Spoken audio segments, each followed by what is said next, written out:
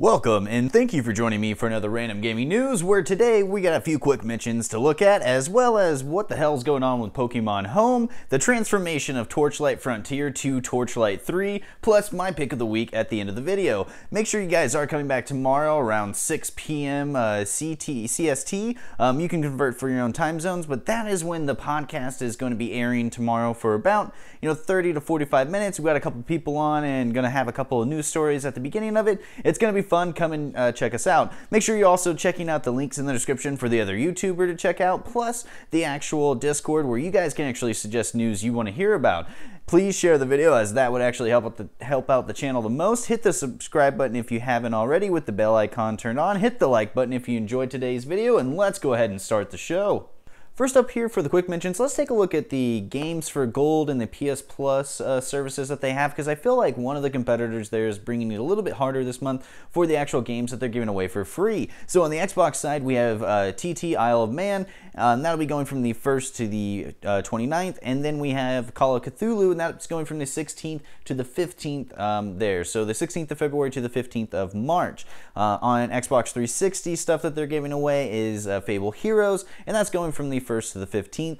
Then we have Star Wars Battlefront from the 16th to the 29th. Now on the PS Plus side, we have actually, a really good one, and that's BioShock the Collection, Sims 4, and Firewall Zero Hour. Now, like I said, I felt like one of them is bringing it a little bit harder, and that would be, PS Plus, because they're actually giving you 3 games in one by giving you that BioShock Collection. There's a lot of fun there, a lot of gameplay and stories, and it would get you hyped for the new game that might be coming down the pipeline. And then you also have the Sims 4, which also has a lot of rich, a lot of stuff that you can actually do inside the game itself. Alright, so now we know there's been a lot of bad stuff happening over in Australia, and it's nice to take a second and see some of the good stuff that might be coming from over there. House, the developers of the Untitled Goose Game, actually put out a tweet stating, "Our video games are made on stolen," now I'm going to butcher this, Wawuju land. We at House are paying at least 1% of our income to the indigenous group in perpetuity. As part of the pay the rent movement, we encourage others to do the same. And it would just seem that House, they see that they, might have taken land from some indigenous groups to actually, get their studio and all, and, anything in between it. I'm not too sure if they actually, built the studio there for them specifically, or it was already built and they're just kind of renting it out. But either way, they're seeing that, hey, we're doing something that might be an injustice to another group. Let's go ahead and give back to them a little bit, since we are actually, sitting in the green. We got a good game out there. Xbox and PlayStation have both put it on their streaming services for you to play. The Untitled Goose Game was just a very good sleeper hit, and it's nice to see that House is stepping up and doing something that other studios, just may not have thought of doing quite yet. And lastly, let's go ahead and look at Doom Eternal, because last week that sparked some controversy, thinking that there might be microtransactions in the game, and seeing as it's coming from Bethesda and everything that happened with Fallout 76, their name has been a little bit tarnished, and everybody kind of freaked out. Well, it would seem that Hugo Martin, he actually took to Facebook stating that this is a $60 game.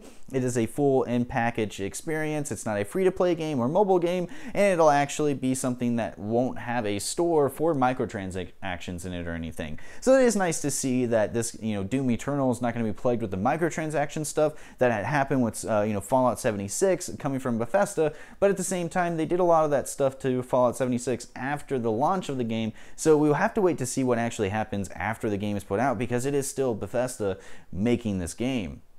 Let's talk a little bit about this Pokemon Home news. So, a previous version of Pokemon Home seems to be the Pokebank, where that was for the DS to allow trainers to trade their Pokemon into theirs, so that way they can fill out their Pokédex. It was $5 per year, but it allowed those hardcore trainers to actually do what they wanted to here. And Pokemon Home just seems to be taking this to the next level, as you will be paying $16 for an entire year's subscription, $3 a month, or $5 for 3 months of the services.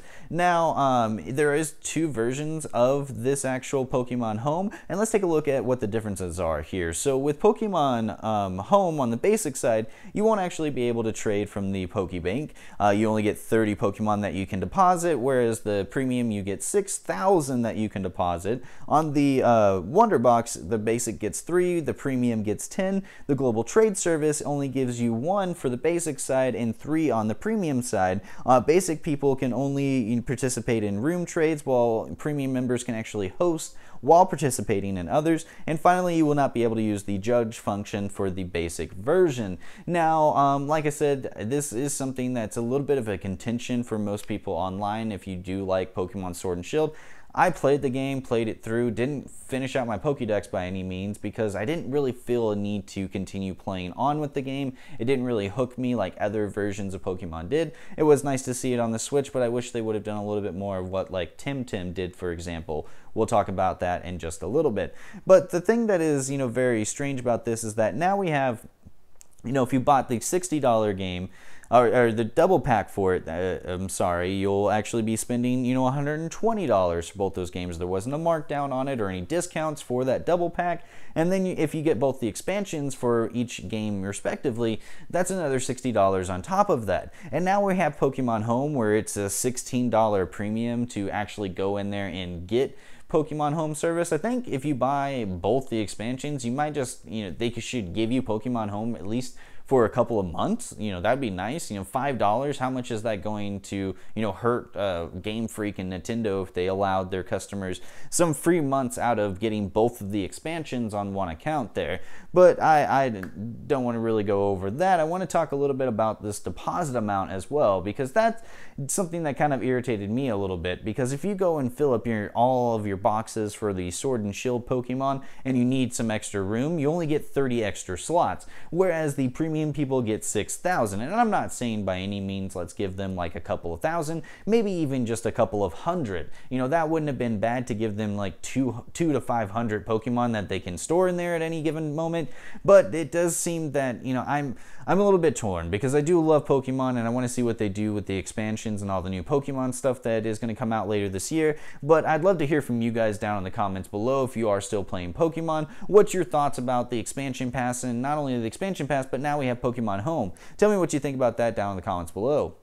Now let's take a look at Torchlight Frontier and the transformation for it to be Torchlight 3 now. And Torchlight games are pretty fun because they're like, simpler Diablo games in a way, but done very well. Don't let simpler ever mean something that's bad, but Torchlight 1 and 2 did really well that they thought they'd make another game here called Torchlight Frontiers. And that actually had a very rocky start, as Runic Games, the game studios behind the first two Torchlight games, actually went under, and it closed in 2017, leaving Arc Studios, or Arc Games, in this studio here. They went ahead and started making progress on Torchlight Frontier, making it a free-to-play game where it actually wiped your progress as you went through the story, and they got a lot of feedback on that, and they decided they might want to make some changes to it, redubbing it Torchlight 3 now. And the studios actually put out a statement here. Along with this name change comes a major shift in our design approach to Torchlight 3. Torchlight 3 will be released as a premium title. For one box price, you will own the game and be able to play the way you want, online or off. Over the past year, we've gathered a massive amount of feedback from our alpha testers. After reviewing this feedback, discussing with our internal teams, and receiving guidance from our publishers, we determined that this is the best course for the game. This shift helps bring Torchlight back to its roots and makes it a true sequel to Torchlight 1 and 2 that it was always meant to be. Accompanying this transition to a more traditional release, we'll be moving over to the Steam as a platform for PC distribution. Everyone who had our previous alphas on Arc can expect to receive a Steam key in their email, granting them access to further pre-release testing on Steam. And this is just great news for consumers overall, as this is just a shift in this actual studio's thinking that they were going to be somewhat greedy and put a lot of microtransactions in the game. They got a lot of negative feedback and people not liking the game, and thought that rather than having a PR disaster like Battlefront 2, they would go ahead and release the a new version of the game that didn't have any of these scummy, greedy microtransaction stuff in it. And I do love to see that studios are changing their minds on things like this, especially after governments are getting involved with things like loot boxes. So I applaud the people that are making Torchlight 3 now. I thank you for reversing what you've done, and I am looking forward to actually playing Torchlight 3 whenever it comes out this year. Now this is my favorite part of the video, where I get to tell you my pick of the week, the game that I've been enjoying, and give you a little bit of my opinion on the game. Now that game is actually going to be Tim Tim, and there are some negatives that I want to talk about right off the bat here. Like there's incomplete quest lines, you can't visit all of the floating islands that you can go and visit. A lot of the Tim Tim aren't in the game, and I know it sounds like this is something that you may not want to play, but you have to keep in mind that this is an early access game, so not all of that is still worked on yet. This is giving them a chance to test out a lot of the servers and see if people actually want to play this style of game, because it's a Pokemon-styled MMO game. And that sounds, kind of out there for us, like how can it be an MMO? But that's something that they've yet to fully reveal. I know there'll be like stuff like trading and, co-op battles and that kind of stuff, but the game isn't fully completed and it doesn't have any of the MMO stuff really in it. It's just basically a really good Pokemon clone, and it's probably one of the best, if not the best, Pokemon clones that we have to date. It does the actual battles a little bit differently than Pokemon itself, where in Tim Tim you get actually 2 of the creatures thrown out versus just 1. And instead of Pokeballs, it uses these cool little digital card things, and it actually has digital Pokemon. So it's kind of like a little bit of cross between Digimon and Pokemon, where Digimon has really good solid stories. I feel like they drum out some of these characters are a little bit darker, because you can actually fight the trainer and kill them in Digimon, but in Pokemon it's more of a kick style RPG. It's got the creature battles where you collect a lot of them, and Tim Tim I feel like is a perfect mix between the two there. I really feel like it's something that a lot of people should go and enjoy. It's over on Steam in early access, like I said, so there are a lot of things that you're not going to be able to do, but the things that they do have you do there are wonderful and magical if you love Pokemon style games. If not, then maybe don't pick this up. Save your $35 for something more enjoyable for you, but it's only $35 in early access over on Steam, so rush out and pick it up now for any PC lover. Well, that's our video for today. I hope you guys did enjoy it. Leave your thoughts down in the comments below. Let me know what you thought about anything in today's video, or if I just have a great goatee. Also, make sure that you're coming back tomorrow at 6 p.m. CST to join in on the podcast live if you'd like to. Convert for your time zones. But if not, it'll be on the channel underneath the playlist for the podcast. Make sure that you are checking out those links in the description for the other YouTuber that you might find interesting, as well as the Discord server where you guys can actually suggest news and the secret Discord servers as well. Not only that, please share this video to help out the channel the most. Hit the like button if you did enjoy today's video. Subscribe if you haven't already with the bell icon turned on to be notified of my next video. And as always, I have been Tasty, this has been Random Gaming News, and have a wonderful fucking gaming night.